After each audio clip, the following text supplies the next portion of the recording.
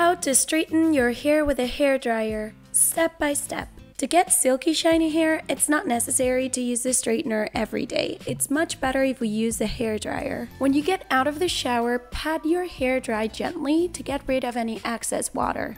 Next up, you want to detangle your hair using your favorite brush. In my opinion, the ones that have wider bristles are the ones that avoid breakage the most. Now it's time to apply some heat protectant spray to your hair. If you like to take hot showers, your bathroom will probably be full of mist afterwards, so I recommend you to wait for a while or go to a different room to dry your hair. We all know that if we try to blow dry our hair in a humid environment, it will get all frizzy and difficult to tame. Now it's time to grab your favorite blow dryer. In my case, I'm using this limited edition blow dryer by Gusto Barcelona, which is my personal favorite. When looking for a good hairdryer, the most important thing is the power, which you can check at the bottom of the hairdryer. Another important thing to look for in a good blow dryer would be the different heat and speed settings plus the cool shot button. Now let's get into the process of blow drying our hair. First of all, you want to stick your hairdryer on your hair for a few minutes just to get rid of the excess water. If you want extra volume, you can do this upside down, just like I'm doing here.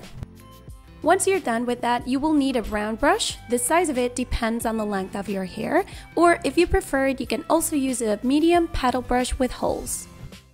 So the first thing we want to do is section the top of our hair and pin it away so that it won't bother us. We will be working our way from the bottom to the top, so take your two sections, bring them to the front, and attach the nozzle to the blow dryer. You can either hold your blow dryer like this or place your hand like that. And now you want to lay your nozzle flat against your hair. And now we're going to be round brushing our hair from the roots to the bottom. Now you want to take a section of hair, place it on top of your brush, do a little round brushing at the roots, and slide your blow dryer down to your ends. Do a little more round brushing there just so that they will be perfectly sleek, and move on to your following section. You want to make sure to work really well on your root area before sliding your blow dryer down. When blow drying your hair, it's very important to use a curling motion with a brush, especially if you're working on difficult areas such as the roots or the ends. For those of you who don't want volume at the roots, this is another technique. You need to wrap your section around the brush and slide it down slowly. Let's see this one more time. Take a section, wrap it around your brush, and just slide it down slowly as I'm doing here. And as I mentioned earlier, if you don't want to use a round brush, you can use a paddle brush the same way. Now, the best way to seal straight hair would be to give it a good, cool blowout, and this is exactly what I'm doing here. I'm just pressing my cool shot button and just sticking my blow dryer on my hair for a few minutes. If there are some sections that you're not completely happy with, just take your straightener and give your hair some final touch-ups.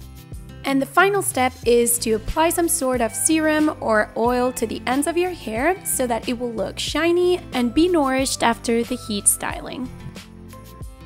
And this is the final result. By blow drying your hair, you will not only keep your hair healthier, but you will also obtain better results. If you enjoyed this video, please give it a thumbs up and leave your comments down below. Don't forget to subscribe to my channel and check me on Facebook, Twitter, and on my website www.patryjordan.com. Share the love with your friends and see you soon.